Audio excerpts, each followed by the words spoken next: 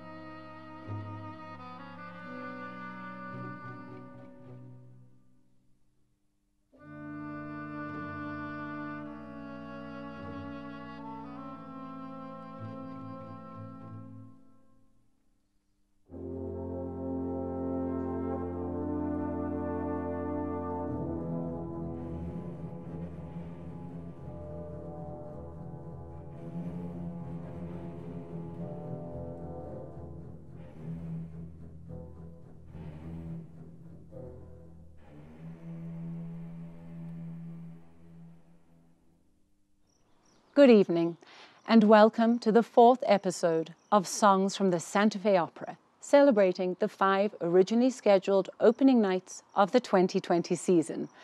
I'm Amanda Echalaz, and I am thrilled to welcome you, albeit virtually, to the Wyncote Opera Club, overlooking the stage of the Crosby Theatre, the Jemez Mountains to the west, and of course what no Santa Fe Opera evening would be complete without, the sunset. Here on the 2nd floor, in the Turner Family Lounge, opening night is a huge celebration. Everyone is dressed in their opera best, be that tuxedos, bolo ties, and ample sequins and turquoise. The club is positively buzzing with energy and anticipation, and you'll often find yourself at the balcony admiring the sunset. You look to your left to find a rising opera singer, stage director, or even a Supreme Court Justice rock star. You know who I mean, all taking in the same glorious view. This evening, we are celebrating Dvořák's Rusalka, a tale of love, desire, immortality, and a touch of dark magic. But before we get too carried away, be sure, please, to pour yourself a glass of bubbly, my personal favorite, and prepare for a spectacular evening. Don't forget to share photos of your at-home tailgate with the hashtags SFOFashion and Show Us Your Tailgate. And no, that is not a euphemism. Extra points, ladies, for mermaid fins. After all, we are telling the story of a water nymph. My own journey to Santa Fe was slightly less supernatural, but almost as improbable as a water nymph in the desert. I was born in South Africa to parents who always played classical music at home, and every evening my father would blast out the opera pops, so you could say I was initiated very early on. And by the age of 12, I knew I wanted to be an opera singer. A few years and many, many voice lessons later, I was selected to represent South Africa in the Cardiff Singer of the World competition. My dreams had come true. My singing career took me around the globe before finally coming to Santa Fe for my American debut, singing the title role in Tosca, 2012. When I stepped off the plane in New Mexico, I was completely struck by the feeling of familiarity. The sweeping views, the bright open skies just reminded me of parts of South Africa. Within the first few weeks at the opera, I knew I'd arrived somewhere truly unique. It really felt like a community with everyone working tirelessly to meet the company's high artistic standards, but also finding a little time to get to know each other outside of work. Hiking the trails surrounding the city, exploring the many museums, galleries, art festivals, and of course, finding time to search for the world's best green chili breakfast burrito. And speaking of food, one auspicious day at lunch at the Opera Cantina, I happened to be sat next to Robert Mayer, who worked for the company. I mentioned that I enjoyed hiking, and well, Long story short, after many hours of exhausting hiking and a fair amount of opera shop talk later, we were married. And ever since then, along with our 2 young children, we proudly call Santa Fe our home. But enough about me. Let's turn the storytelling over to a professional. I'm pleased to introduce Dramaturg Cori Ellison, here to tell us more about Dvořák's Rusalka. Rusalka, of course, is a kind of a magical character. She's a supernatural character. A Rusalka in Slavic mythology is a water nymph, and they're supposed to be immortal. And the problem here is that she wants to give up her immortal status because she falls in love with a mortal, this prince. And so she goes to a witch, this woman, Ježí Baba, who tells her, well, I can make you human, but you won't be able to speak. You'll lose your power of speech, and you will lose your immortality. And Rusalka, because she's so in love with the prince, chooses to do this. So she submits herself to that magic that Ježí Baba is able to perform. And it has, unfortunately, tragic results. Dvořák himself is in a period where he's, you almost would say, obsessed by the idea of the supernatural. He's, during the same period, written a bunch of orchestral music that deals with the supernatural as well. And also that brings in the element of Czech folklore and folk-like music. You can hear, it's very important in Dvořák's music in general, the influence of Bohemian and Moravian folk music. And so he brings all of this into play in Rusalka.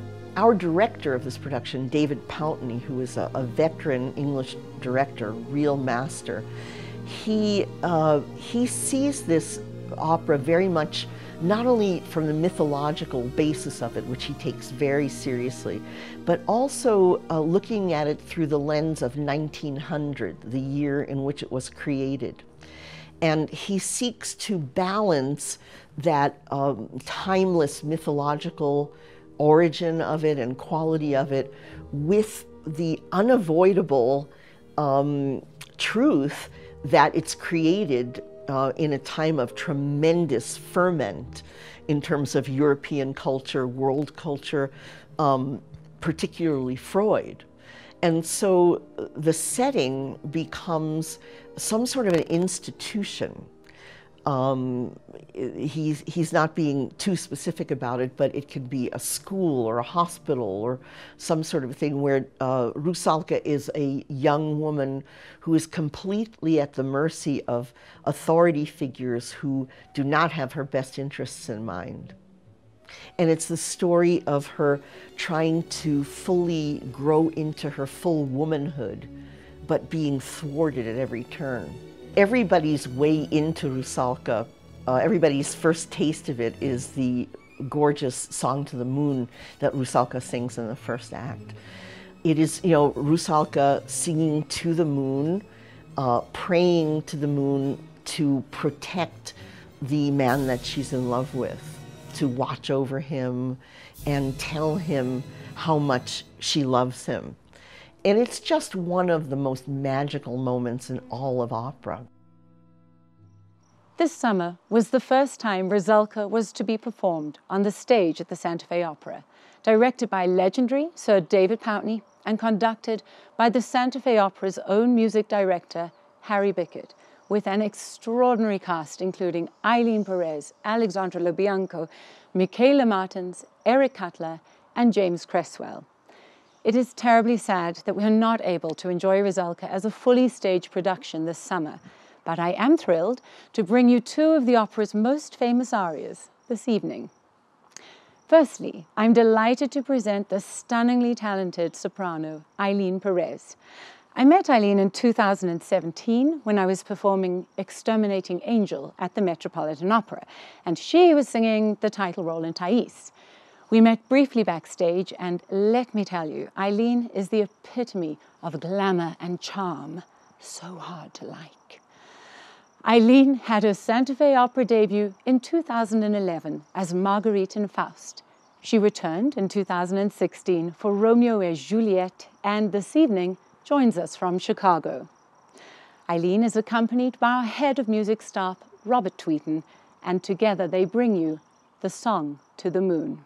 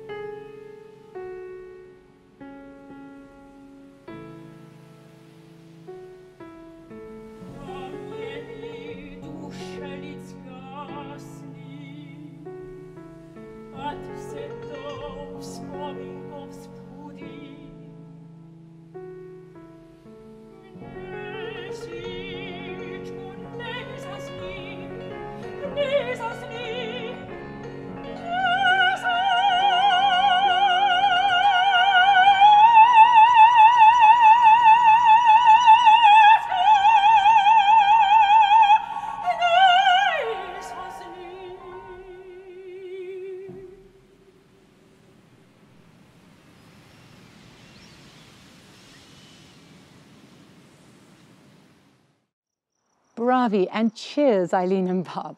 What a heartfelt performance. I think I'm going to have to wipe down my goosebumps. The Song to the Moon provides a mere taste of Rusalka's musical riches. Rusalka has often been called Dvořák's most Wagnerian work, not only for its treatment of orchestra and voice and for its subtle use of leitmotifs, but also for its shimmering impressionistic instrumentation, evoking waves and water, nocturnal forest sounds, and even the reflection of moonlight on the lake. Throughout the opera, Dvořák strives to balance the human world with the world of supernatural beings, making the fate of our heroine Rusalka all the more dramatic. For it is no longer merely a case of being caught between these two worlds, but being suspended between life and death. And before our own world was suspended, stage director Sir David Pountney was working to bring these opposing forces to life on the Santa Fe Opera stage. I did have the good fortune to meet Sir David in 2011 when I sang in Andreas Chenier at the Bregenz Festival where he was intendant, although when I met him he was just plain old David. His pioneering productions have won him Janáček, Martineau and Olivier Awards, and just last year Sir David was knighted for his services to opera. In our next segment, we are joined by world-renowned conductor and our very own music director, Harry Bicket, along with Ailyn Pérez, to share their perspectives on Dvořák's opera. Sir David joins us from France, Harry from Scotland, and of course, Ailyn from Chicago. Let us welcome them virtually to the Santa Fe Opera. Welcome, Ailyn and David. So, Ailyn, you're in New York. I'm in Chicago. You're in Chicago, but Yes. have you been there the whole time? Yes, I've been here quarantining since March 13th. How's it been? Yeah. It's been, well, you know, it's coupled with a lot of social injustice issues at the moment in our country. So not only is it, you know, just the pandemic and how every state is treating it, but also, you know, a lot of unrest, civil unrest, and of course it's a big voting year. So as much as we are just trying to keep healthy, we're also trying to encourage theaters to think creatively and hopefully continue efforts to be creative and supportive in fundraising through all of this. So, you know, just a little bit of work here and there. Absolutely. Well, I'm in deepest Scotland, where I think the term self-isolation was probably invented. And in fact, Yeah. so life really hasn't changed here very much at all, because no one ever sees each other anyway. David, you're in France? I'm in deep rural France, yes. And actually my neighbor, the farmer, said to me the other day, you know, I'd never come across this word self-isolating before, but now I realize I've been doing it for 60 years. Exactly. That's funny. But moving on to Rusalka, which is what we are here to talk about. One of the first operas I actually ever saw, David, was your 1983 production at English National Opera. And I mean, I remember so much about that. And I'm interested that a piece that was written right at the turn of the century, 1901, and was hugely popular in its own day, took quite so long to get to London. And in fact, the Met didn't even do it until 1993. What was your kind of when did it first come on your radar as a piece? And what sort of drew you to choosing to stage it all those years ago? Well, I as you probably know, I got into the Czech repertoire via Janáček, and I listened to a lot of Janáček when I was a student, and actually my first sort of serious professional production was Copacabana in 1972. So as a result of that, I actually studied in some depth all the Czech composers. And I've done, I don't know, 3 or 4 different Smetana operas. And I studied all the Dvořák pieces quite carefully. What interests me very much, I suppose, is and if you look at the other Dvořák operas, that I think this would become very evident, is that Dvořák is himself not innocent in this piece. The music is not innocent. It's very beautiful, but it's full of a rich ambiguity of harmony. And, you know, we are in a post-Tristan world in the music. And that's something very different from any of his other pieces. His other pieces all are in a much more innocent frame of mind. But in this piece, he allowed his music to explore psychological ambiguity, of course, expressed by harmonic ambiguity and richness and so on. And that's very interesting. I don't think he ever really wrote about it. I mean, it's influenced by the text, obviously, because the text is an Art Nouveau text. I mean, Clapper was a sort of very much an Art Nouveau artist. So you're listening to the language of Middle Europe, of Vienna, Middle European, what was then avant-garde writing.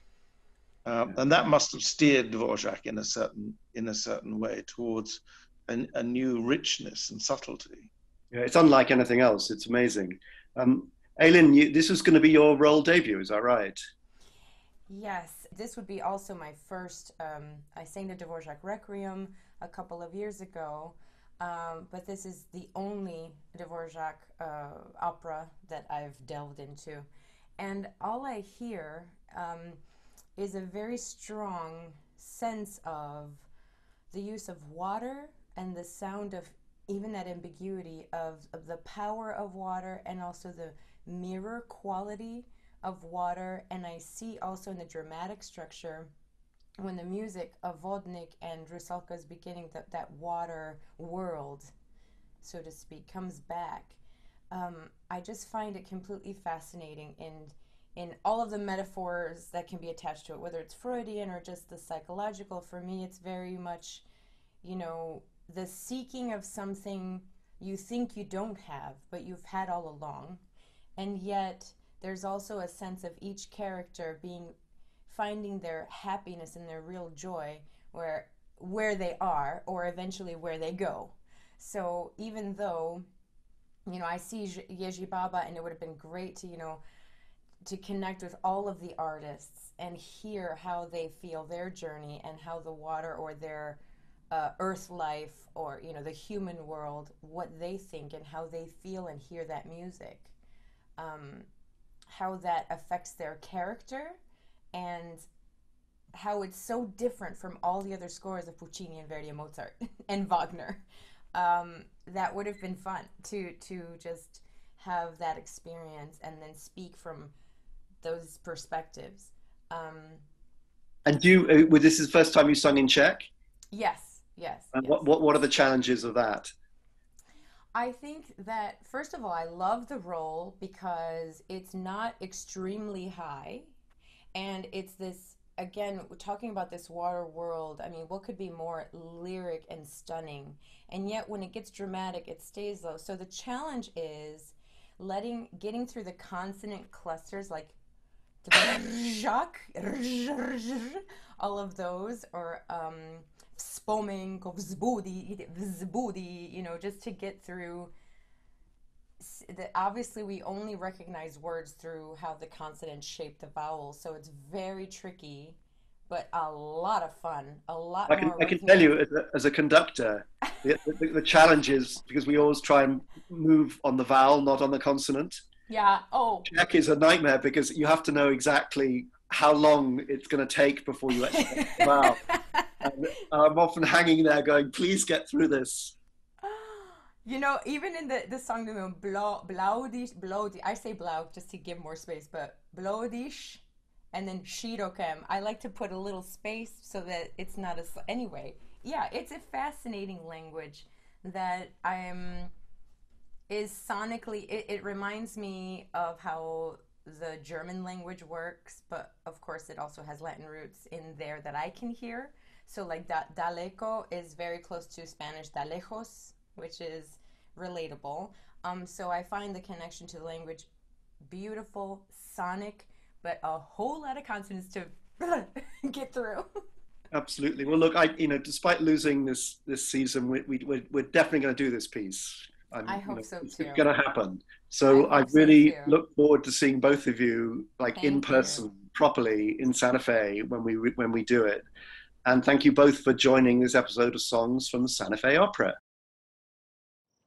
Thank you, Harry, Sir David, and Ailyn. I really had no idea we had Sir David to thank for introducing Western audiences to this Czech masterpiece. Bravo. We now welcome American bass James Creswell, who was to perform the role of Vodnik this summer in his Santa Fe Opera debut. James and I sang together at the English National Opera in the production of Turandot some 11 years ago, but who's counting? While we're unable to bring James to the stage this summer, we are overjoyed to welcome him virtually this evening. James is accompanied by renowned conductor David Cowan, head of music at Opera North, and both James and David now join us from England to present Vodnik's aria.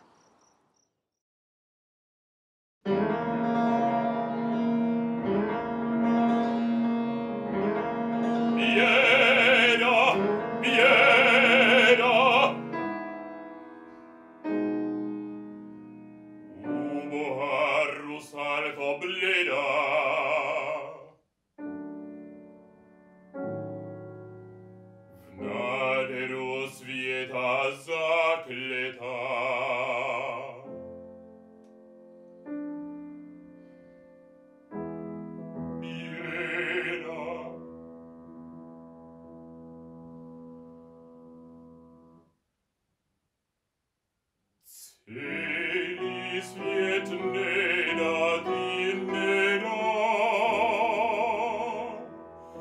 Vodnik tím mrží, že rozkvětá.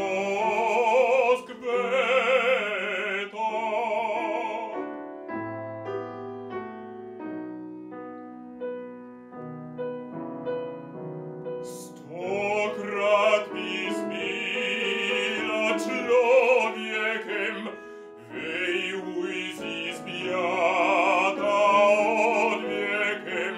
Stokrát bys byla člověkem, vyuj si zpěta od věkem.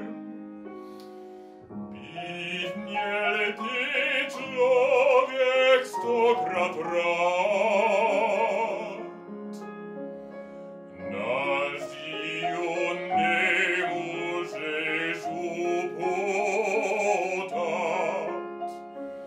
Být měl ty člověk stokrát rád, na živo nemůžeš upotat.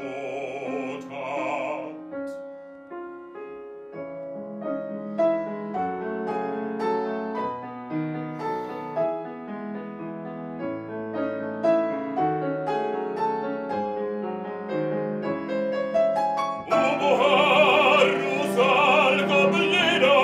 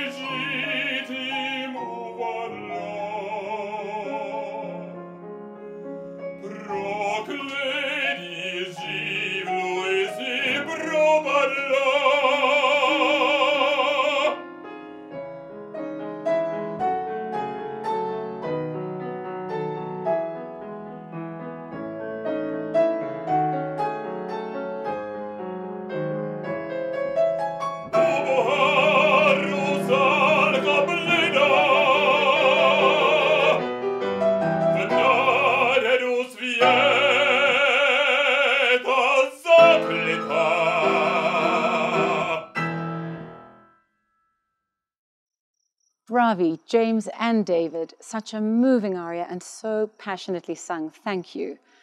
And a resounding thank you to all our friends tailgating at home. We are so grateful to have you with us on what would have been the opening night of Rusalka. I imagine you may not think of The Little Mermaid quite the same after tonight. I hope the enchanting power of Dvořák's music brought you a bit closer to Santa Fe this evening. The Crosby Theatre truly is not the same without all of you. I look forward to when we are all able to enjoy the magic of live opera together again. Until then, we will continue to bring you music and opening night cheer virtually. And in return, if I may, I ask you to consider a gift to the Santa Fe Opera. Your gift will be matched dollar for dollar by a group of generous friends, having twice the impact and providing twice the support. If you're not usually a donor but purchase tickets to performances, I ask that you consider donating what you would have spent on those tickets. We will be back on the stage once the pandemic is behind us, and that day cannot come soon enough. But until then, it is with the support of fans and friends like you that we will keep the spirit of the Santa Fe Opera strong. Thank you for considering this request, and thank you for being with us this evening. Please join us next Saturday, August 1st, for the grand finale of Songs from the Santa Fe Opera, celebrating Huang Ro and David Henry Wang's new opera, M. Butterfly, not to be confused with Madama Butterfly.